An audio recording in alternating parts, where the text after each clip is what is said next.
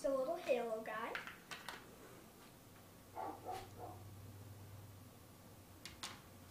Here's the set mast. I glued these on here. What are those? I glued nails on here, and then I used this paper this cardboard, and then I have a nail down here stuck here. It sticks this, and then it's on the boat. Here are what the magnet here will magnet to make it move. Okay. Here, I'll show you. The boat in,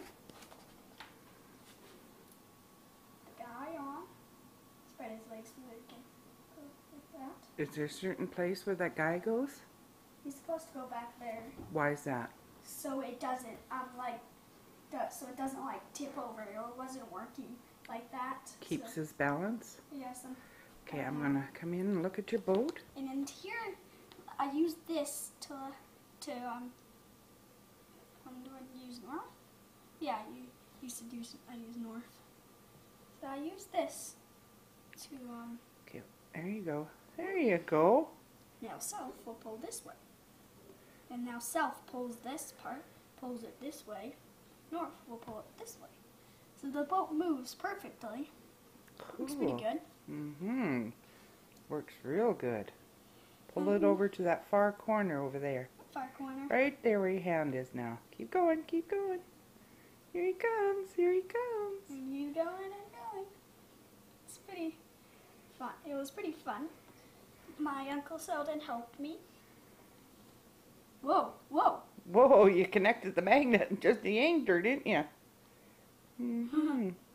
Yeah, looks like the south is really strong to that part. But then I just get close. Yep. Yes. And so what is this showing you? This is showing you, this is, showing you my, boat. Your magnetic boat. Yep. How you can make a boat float and be magnetic pole. All right. I'm going to tell them how I built it. So basically, I glued these on there, and then I glued this on there, onto there, and then I put these around here. Okay, yeah. These parts right here, and then that's on there. Bye-bye.